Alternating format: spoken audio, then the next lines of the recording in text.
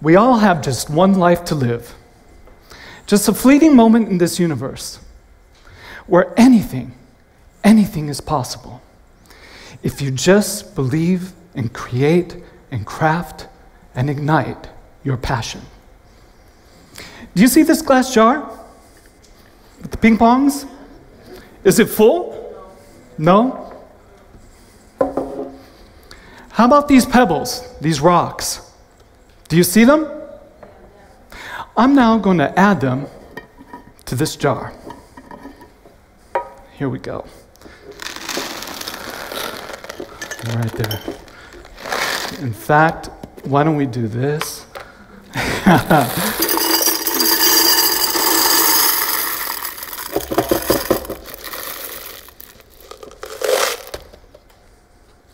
Is the jar full? Yeah. What do you think? No? And how about this sand? Do you see it?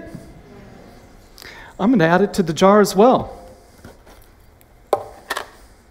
Here we go. Don't worry, Mr. Long, I won't be dropping it everywhere on the stage. It's all right. Well, wow. I think we'll leave it like that. There we go. How about now? Is the jar full? I would like to ask you to recognize that this jar represents each and every one of your lives. The ping pongs, those are the most important things that you value. Love, compassion, caring, empathy. And at the heart of that ping pong is your passion. The pebbles, they're just the other things that are important as well. Your job, your car, your home. And the sand, the sand is just the small stuff. It's just all the other things. Now, if I were to pour the sand into the jar first, there would be no room. There would be no space for the pebbles or the ping pongs. The same is true in life. If you spend all of your time and energy on the stuff, the small stuff that is not important, then you're missing on the really important things, the things that matter most to you. Now, I was born and grew up in Las Vegas, Nevada, the entertainment capital of the world. And it's amazing. Yeah, it's amazing. Wherever I go, when I travel and I meet somebody for the first time, and I let them know that I'm from Las Vegas, it always brings a smile to their face. You should see all the smiles on your faces right now. It always works. It always works. Hospitality was in my DNA. My father, he arrived in Las Vegas in 1954. He was one of the original owners and the executive vice president of the Hotel Tropicana. I spent much of my adult life working in the Mecca in the desert. As a member of strategic planning for the world's largest casino, hotel, entertainment company, my flame was beginning to diminish. I lost track of those ping pongs. Yeah, I was missing the very connections that were meaningful in my life. I was drowning in the sand. I met my wife, moved to France, and I stopped. I listened to my passion. I hit my career restart button and began to work in the reception as a receptionist in the front desk of a hotel in Paris. I found my ping pongs again. Yeah, by engaging and sharing and caring for travelers and strangers from all over the world, creating a home away from home, magically delivering the unexpected and making memories. After 5 years, I was asked to be on the pre-opening teams of 2 new hotels for a major contemporary hotel brand in Europe. And today I am lecturing and coaching students in internships and personal development in Switzerland, the birthplace of hospitality management, continuing the journey that I began in the desert 30 years ago and in the memory of my father. I was able to share with the future generations of hospitality the ping pongs and the passions I rediscovered. Steve Jobs, he was a college dropout, but it never stopped him from going to classes that he was curious about. He never let his passion down.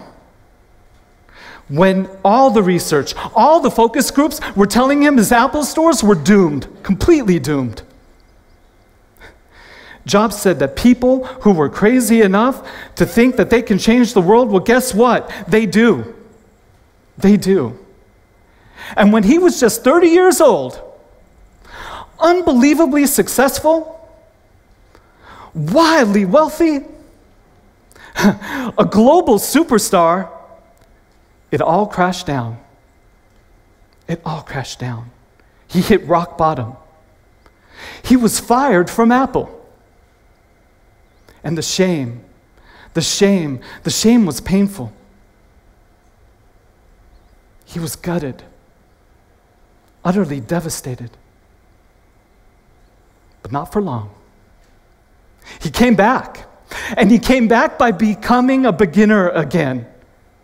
Jobs entered the most creative period of his life, and he did this through his tenacity, his persistence, listening to his gut, and always following his passion. You need to begin and start paying attention to those ping pongs, the really important things. And it all begins with you listening to your passions. Because everything else is just sand in the wind. When we go back and chart our existence, we, Homo sapiens, became dominant through our social and collective abilities.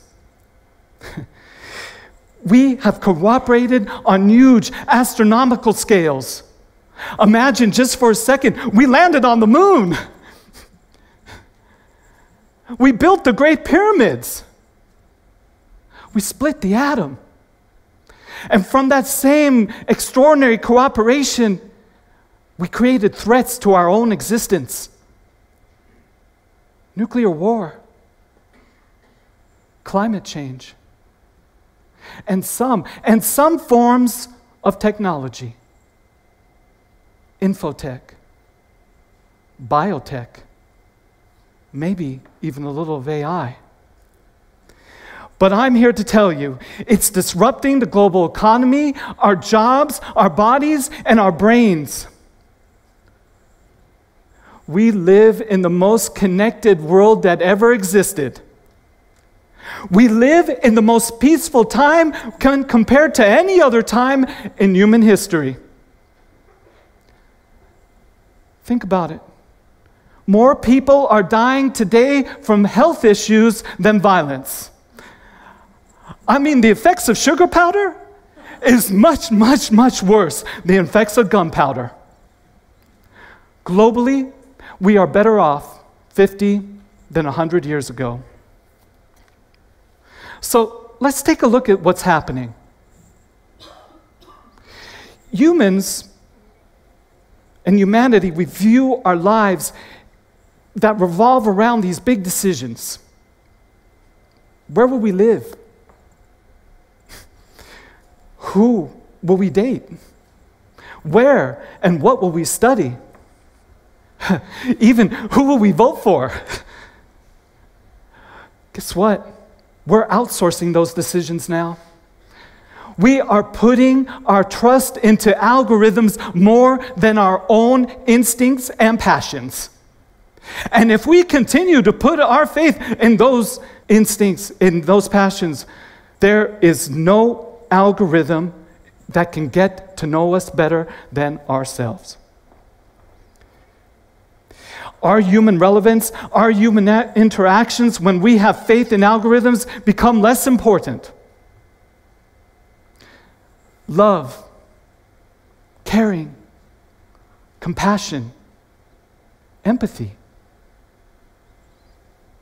What do we do? No algorithm can do this for us. So you're asking yourselves, what now? What's next?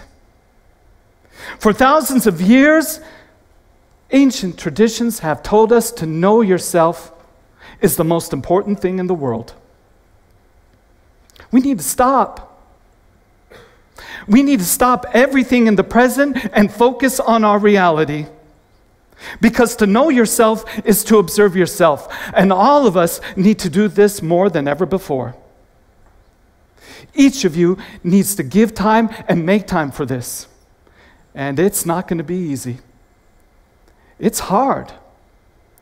It's sometimes startling to be alone with your thoughts, with your mind, and your passions, without any distraction.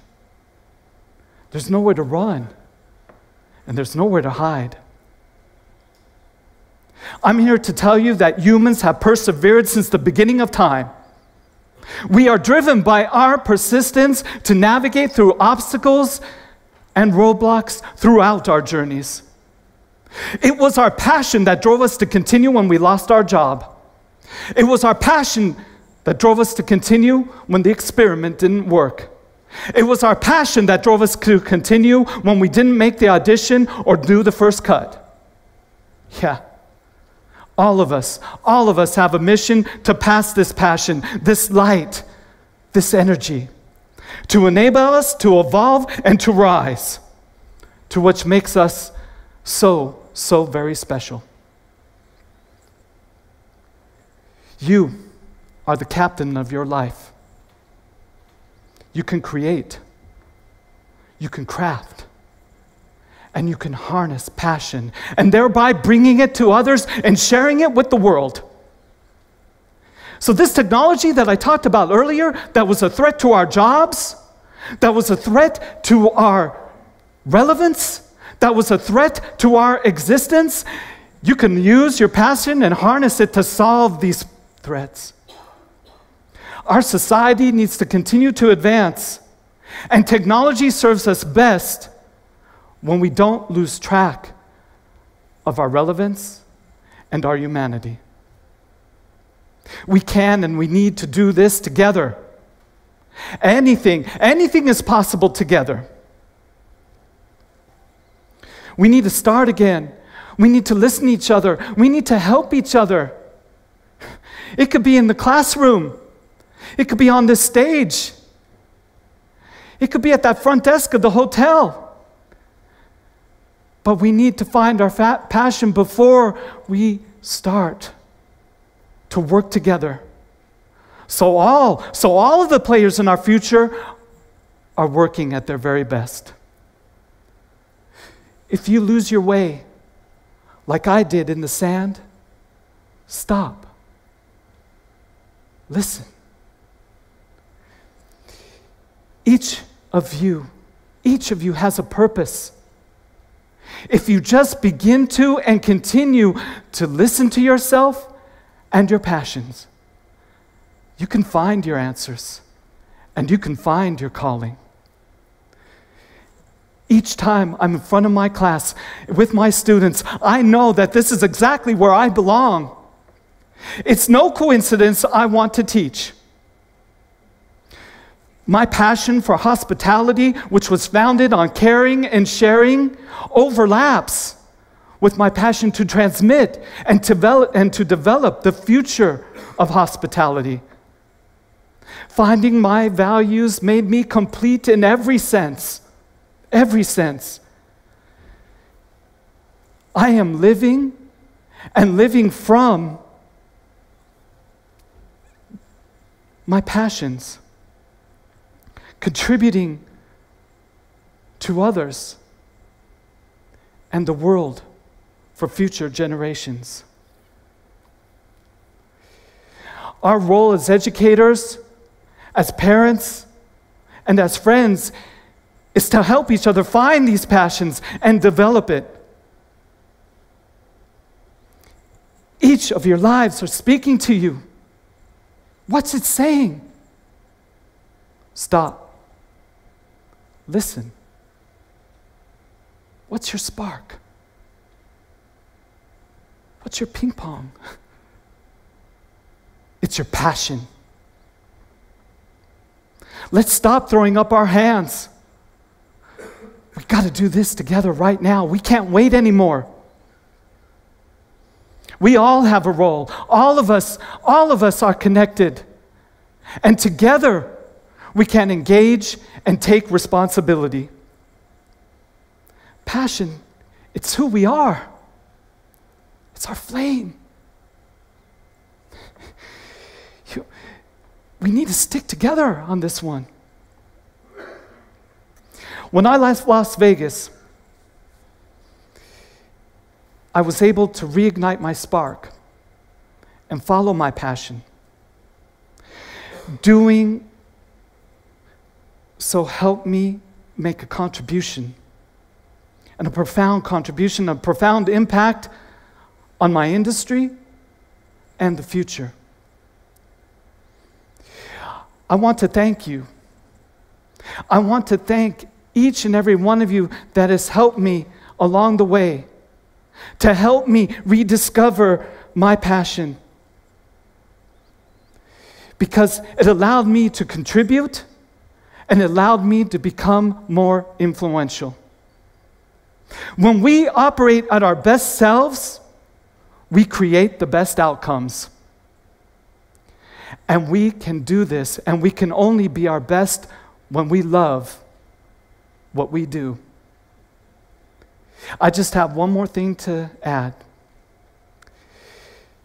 All the passion that we talked about today, all the passion that we felt today, could not have been possible without self-awareness. Self-awareness allows us to rise to our passions, to rise to innovate, to rise to move forward with love. Thank you.